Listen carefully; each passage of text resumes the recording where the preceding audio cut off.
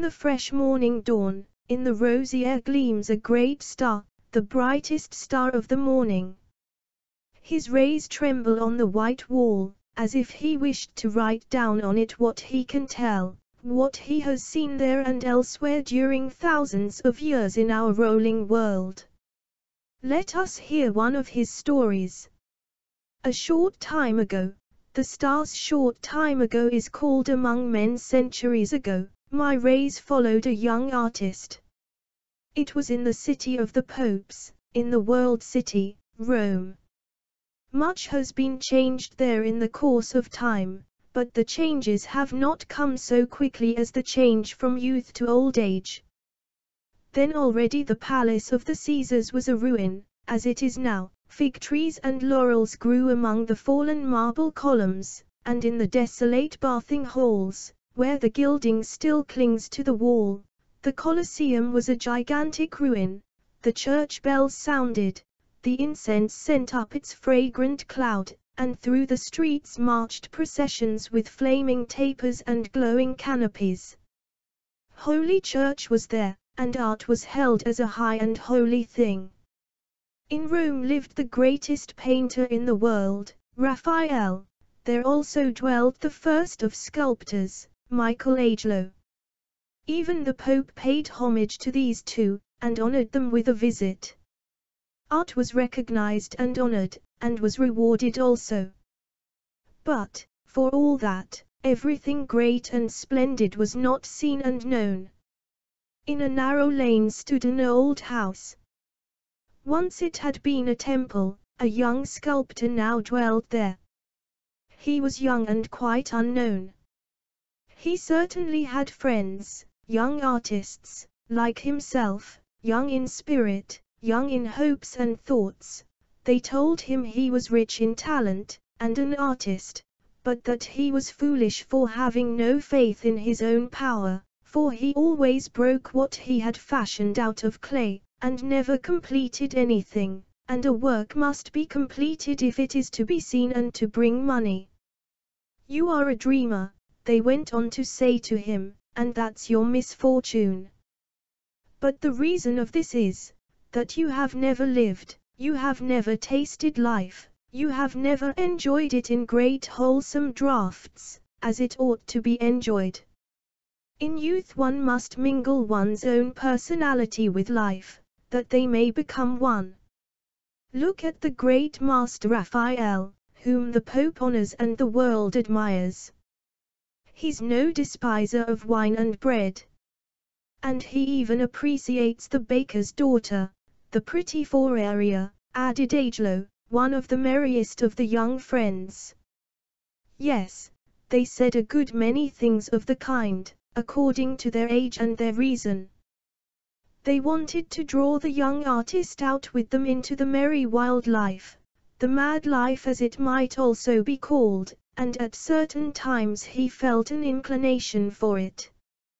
He had warm blood, a strong imagination, and could take part in the merry chat, and laugh aloud with the rest. But what they called Raphael's merry life disappeared before him like a vapor when he saw the divine radiance that beamed forth from the pictures of the great master, and when he stood in the Vatican, before the forms of beauty which the masters had hewn out of marble thousands of years since. His breast swelled, and he felt within himself something high, something holy, something elevating, great and good, and he wished that he could produce similar forms from the blocks of marble. He wished to make a picture of that which was within him, stirring upward from his heart to the realms of the infinite, but how, and in what form? The soft clay was fashioned under his fingers into forms of beauty, but the next day he broke what he had fashioned, according to his wont. One day he walked past one of those rich palaces of which Rome has many to show. He stopped before the great open portal, and beheld a garden surrounded by cloistered walks. The garden bloomed with a goodly show of the fairest roses. Great white lilies with green juicy leaves shot upward from the marble basin in which the clear water was splashing, and a form glided past, the daughter of the princely house, graceful, delicate, and wonderfully fair.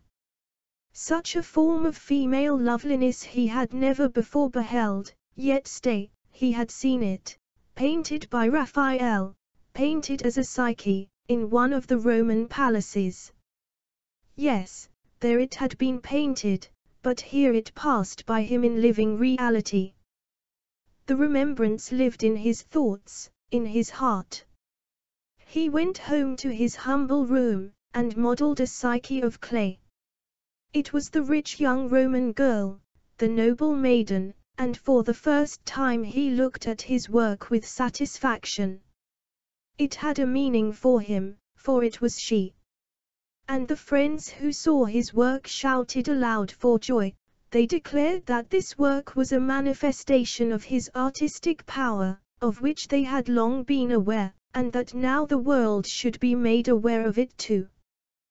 The clay figure was lifelike and beautiful, but it had not the whiteness or the durability of marble. So they declared that the Psyche must henceforth live in marble. He already possessed a costly block of that stone. It had been lying for years, the property of his parents, in the courtyard. Fragments of glass, climbing weeds, and remains of artichokes had gathered about it and sullied its purity, but under the surface the block was as white as the mountain snow, and from this block the Psyche was to arise. Now, it happened one morning. The bright star tells nothing about this, but we know it occurred, that a noble Roman company came into the narrow lane. The carriage stopped at the top of the lane, and the company proceeded on foot towards the house, to inspect the young sculptor's work, for they had heard him spoken of by chance. And who were these distinguished guests? Poor young man. Or fortunate young man he might be called. The noble young lady stood in the room and smiled radiantly when her father said to her, "It is your living image." That smile could not be copied, any more than the look could be reproduced, the wonderful look which she cast upon the young artist.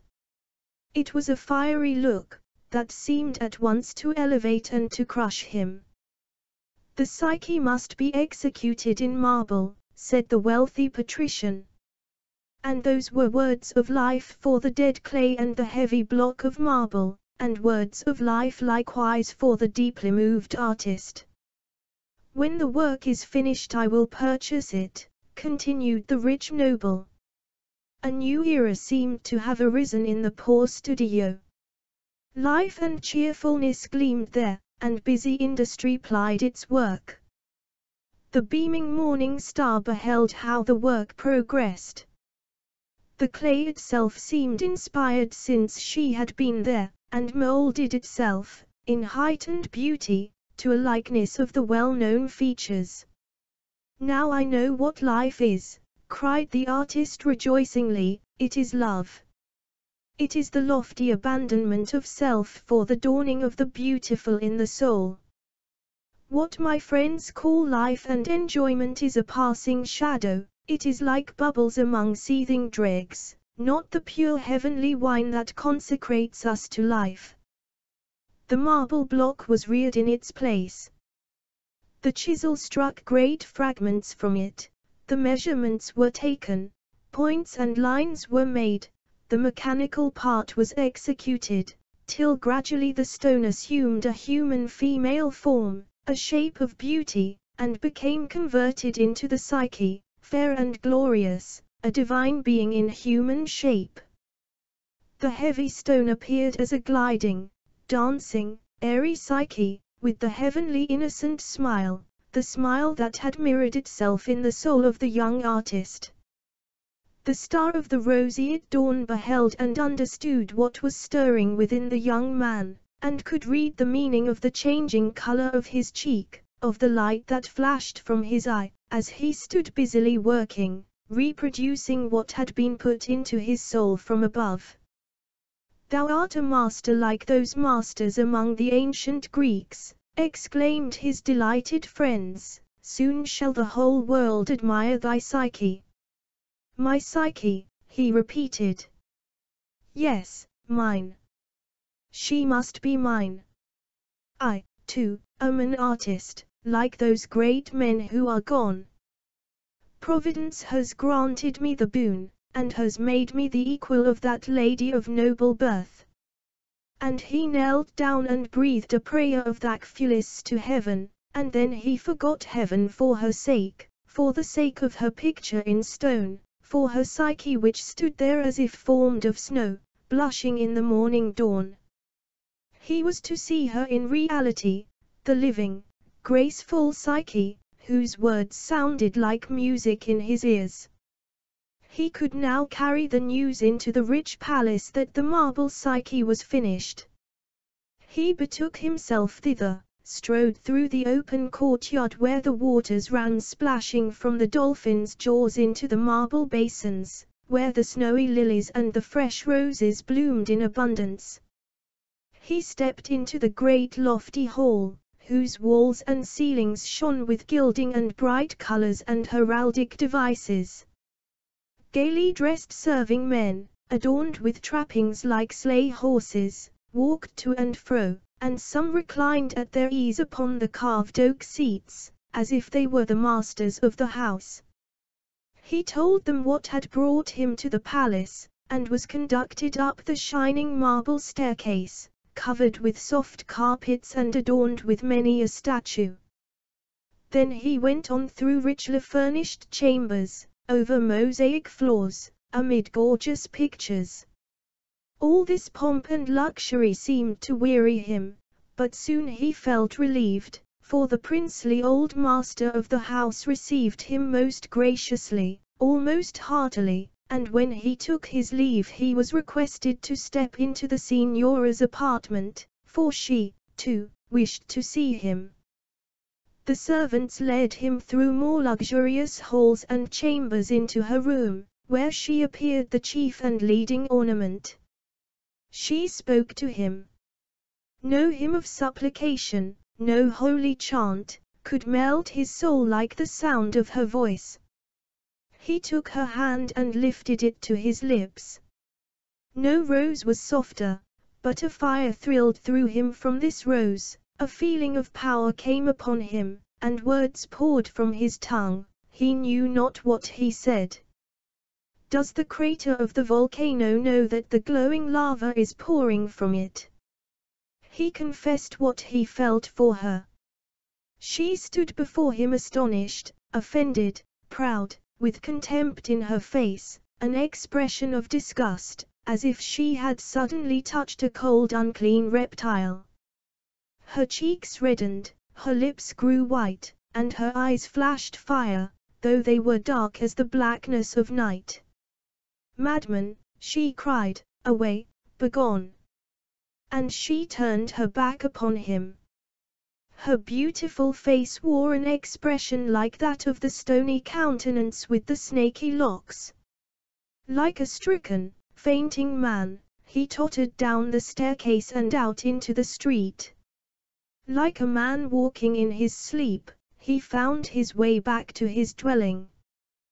Then he woke up to madness and agony, and seized his hammer, swung it high in the air, and rushed forward to shatter the beautiful marble image.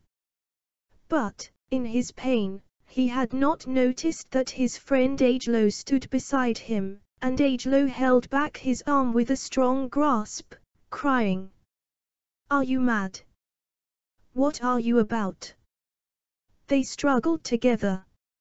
Agelo was the stronger, and, with a deep sigh of exhaustion, the young artist threw himself into a chair. "What has happened?" asked Agelo. "Command yourself.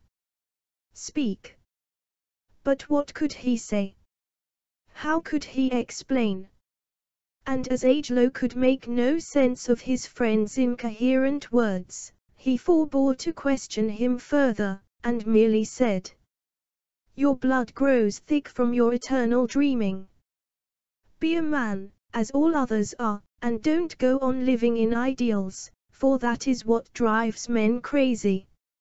A jovial feast will make you sleep quietly and happily. Believe me, the time will come when you will be old, and your sinews will shrink, and then, on some fine sunshiny day, when everything is laughing and rejoicing, you will lie there a faded plant, that will grow no more. I do not live in dreams, but in reality. Come with me. Be a man. And he drew the artist away with him. At this moment he was able to do so, for a fire ran in the blood of the young sculptor, a change had taken place in his soul, he felt a longing to tear from the old, the accustomed, to forget, if possible, his own individuality, and therefore it was that he followed Agelo. In an out-of-the-way suburb of Rome lay a tavern much visited by artists. It was built on the ruins of some ancient baths. The great yellow citrons hung down among the dark shining leaves, and covered a part of the old reddish-yellow walls. The tavern consisted of a vaulted chamber, almost like a cavern, in the ruins. A lamp burned there before the picture of the Madonna. A great fire gleamed on the hearth, and roasting and boiling was going on there. Without, under the citron trees and laurels, stood a few covered tables. The two artists were received by their friends with shouts of welcome. Little was eaten, but much was drunk, and the spirits of the company rose. Songs were sung and ditties were played on the guitar. Presently the saltrello sounded, and the merry dance began. Two young Roman girls, who sat as models to the artists, took part in the dance and in the festivity. Two charming bacchantes were they, certainly not Psyches, not delicate, beautiful roses, but fresh, hearty, glowing carnations. How hot it was on that day! Even after sundown it was hot. There was fire in the blood, fire in every glance, fire everywhere. The air gleamed with gold and roses, and life seemed like gold and roses. At last you have joined us, for once, said his friends. Now let yourself be carried by the waves within and around you. Never yet have I felt so well, so merry, cried the young artist. You are right, you are all of you right. I was a fool, a dreamer. Man belongs to reality, and not to fancy. With songs and with sounding guitars the young people returned that evening from the tavern, through the narrow streets. The two glowing carnations, daughters of the Campagna, went with them. In Agelo's room, among a litter of colored sketches, studies, and glowing pictures, the voices sounded mellower, but not less merrily.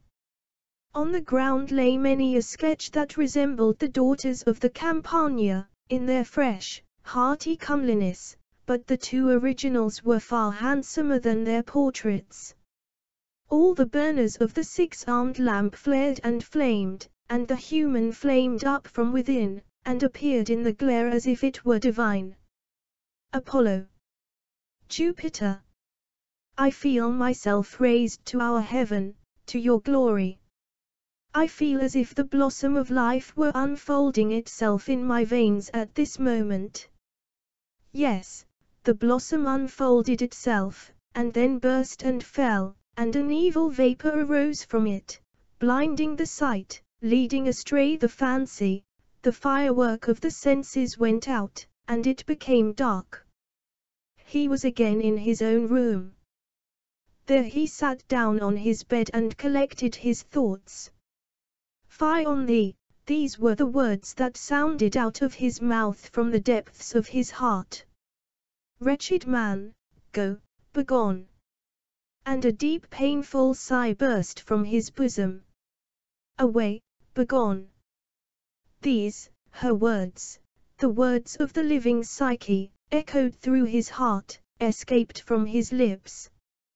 He buried his head in the pillows, his thoughts grew confused, and he fell asleep. In the morning dawn he started up, and collected his thoughts anew. What had happened? Had all the past been a dream? The visit to her, the feast at the tavern, the evening with the purple carnations of the Campagna? No, it was all real, a reality he had never before experienced. In the purple air gleamed the bright star, and its beams fell upon him and upon the marble Psyche. He trembled as he looked at that picture of immortality, and his glance seemed impure to him. He threw the cloth over the statue, and then touched it once more to unveil the form, but he was not able to look again at his own work. Gloomy, quiet, absorbed in his own thoughts, he sat there through the long day. He heard nothing of what was going on around him, and no man guessed what was passing in this human soul. And days and weeks went by, but the nights passed more slowly than the days. The flashing star beheld him one morning as he rose, pale and trembling with fever, from his sad couch. Then he stepped towards the statue, threw back the covering, took one long, sorrowful gaze at his work, and then, almost sinking beneath the burden, he dragged the statue out into the garden. In that place was an old dry well, now nothing but a hole. Into this he cast the Psyche, threw earth in above her, and covered up the spot with twigs and nettles. Away, begone. Such was the short epitaph he spoke. The star beheld all this from the pink morning sky, and its beam trembled upon two great tears upon the pale feverish cheeks of the young man, and soon it was said that he was sick unto death, and he lay stretched upon a bed of pain. The convent brother Igachias visited him as a physician and a friend, and brought him words of comfort, of religion, and spoke to him of the peace and happiness of the Church, of the sinfulness of man, of rest and mercy to be found in heaven. And the words fell like warm sunbeams upon a teeming soil.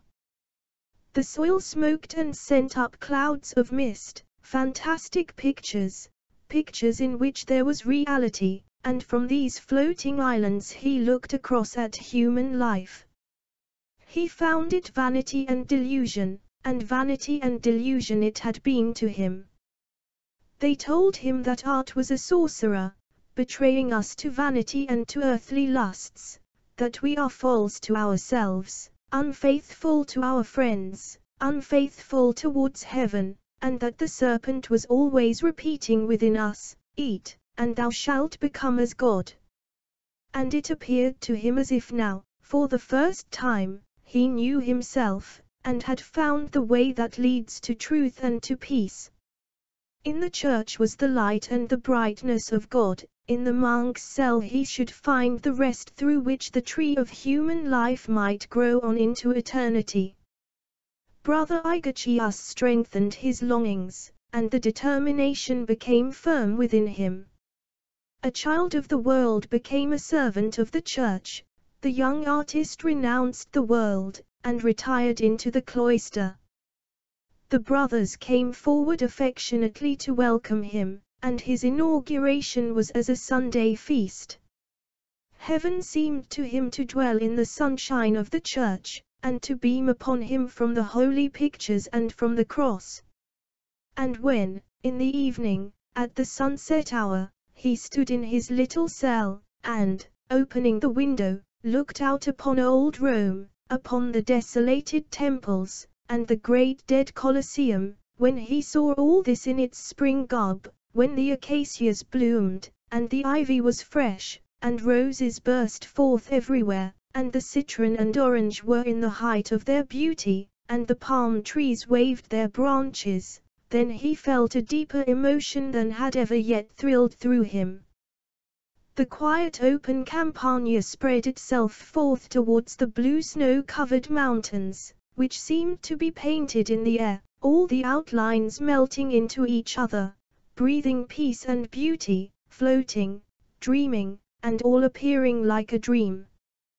Yes, this world was a dream, and the dream lasts for hours, and may return for hours, but convent life is a life of years, long years, and many years. From within comes much that renders men sinful and impure. He fully realized the truth of this. What flames arose up in him at times! What a source of evil, of that which we would not, welled up continually. He mortified his body, but the evil came from within. One day, after the lapse of many years, he met Agelo, who recognized him. "Man," exclaimed Agelo. "Yes, it is thou. Art thou happy now? Thou hast sinned against God, and cast away his boon from thee, hast neglected thy mission in this world. Read the parable of the entrusted talent. The master, who spoke that parable, spoke the truth. What hast thou gained? What hast thou found? Dost thou not fashion for thyself a religion and a dreamy life after thine own idea, as almost all do? Suppose all this is a dream, a fair delusion. Get thee away from me, Sita, said the monk, and he quitted Agelo. There is a devil, a personal devil. This day I have seen him, said the monk to himself. Once I extended a finger to him, and he took my whole hand. But now, he sighed, the evil is within me, and it is in yonder man, but it does not bow him down. He goes abroad with head erect, and enjoys his comfort, and I grasped at comfort in the consolations of religion. If it were nothing but a consolation. Supposing everything here were, like the world I have quitted, only a beautiful fancy, a delusion like the beauty of the evening clouds, like the misty blue of the distant hills, when you approach them, they are very different. O Eternity! Thou actest like the great calm ocean, that beckons us, and fills us with expectation, and when we embark upon thee, we sink, disappear, and cease to be. Delusion! Away with it! Begone! Antyllus, but sunk in bitter reflection, he sat upon his hard couch, and then knelt down, before whom? Before the stone cross fastened to the wall. No, it was only habit that made him take this position. The more deeply he looked into his own heart, the blacker did the darkness seem, nothing within, nothing without, this life squandered and cast away. And this thought rolled and grew like a snowball, until it seemed to crush him. I can confide my griefs to none. I may speak to none of the gnawing worm within. My secret is my prisoner, if I let the captive escape, I shall be his. And the godlike power that dwelt within him suffered and strove. O Lord, my Lord, he cried, in his despair, be merciful and grant me faith. I threw away the gift thou hadst vouchsafed to me, I left my mission unfulfilled. I lacked strength, and strength thou didst not give me. Immortality, the Psyche in my breast, away with it, it shall be buried like that Psyche, the best gleam of my life, never will it arise out of its grave.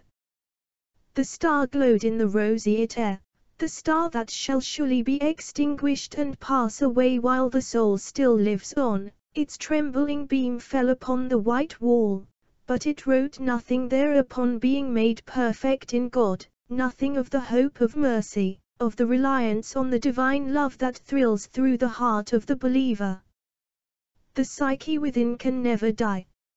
Shall it live in consciousness? Can the incomprehensible happen? Yes, yes. My being is incomprehensible. Thou art unfathomable, O Lord. Thy whole world is incomprehensible, a wonderwork of power, of glory and of love. His eyes gleamed, and then closed in death. The tolling of the church bell was the last sound that echoed above him, above the dead man, and they buried him, covering him with earth that had been brought from Jerusalem, and in which was mingled the dust of many of the pious dead. When years had gone by, his skeleton was dug up, as the skeletons of the monks who had died before him had been. It was clad in a brown frock, a rosary was put into the bony hand, and the form was placed among the ranks of other skeletons in the cloisters of the convent.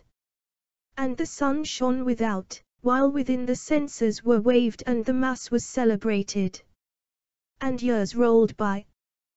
The bones fell asunder and became mingled with others. Skulls were piled up till they formed an outer wall around the church, and there lay also his head in the burning sun, for many dead were there, and no one knew their names, and his name was forgotten also. And see, something was moving in the sunshine, in the sightless cavernous eyes. What might that be? A sparkling lizard moved about in the skull, gliding in and out through the sightless holes. The lizard now represented all the life left in that head, in which once great thoughts, bright dreams, the love of art and of the glorious, had arisen, whence hot tears had rolled down, where hope and immortality had had their being. The lizard sprang away and disappeared, and the skull itself crumbled to pieces and became dust among dust. Centuries passed away.